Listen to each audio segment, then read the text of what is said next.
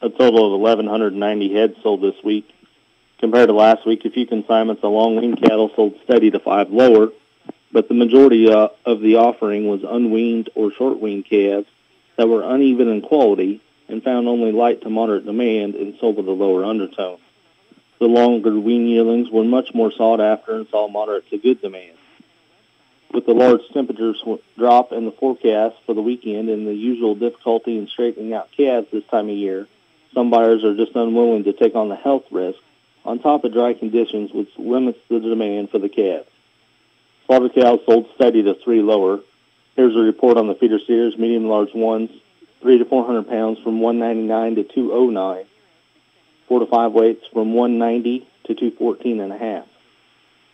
5 to 600 pound steers, a few weaned at 191 and a half to 194, and the unweaned from 164 to 184. 6 to 700 pounds from 176 and a half to 180, with the unweaned calves from 167 to 173, and a lot of 777 pounds at 161. On the heifer side, a lot of 375 pounds at 180 and a half, 4 to 500 pound heifers, 163 to 182 and a half, 5 to 600 pounds weaned at 170, and the unweaned from 139 to 147.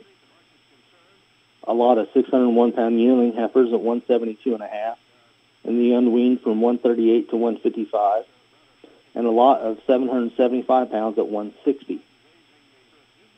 Moving on to the slaughter cow market, the breaking and boning cows, the majority from 60 to 73 and a half, with a few top dressing cows from 80 to 88.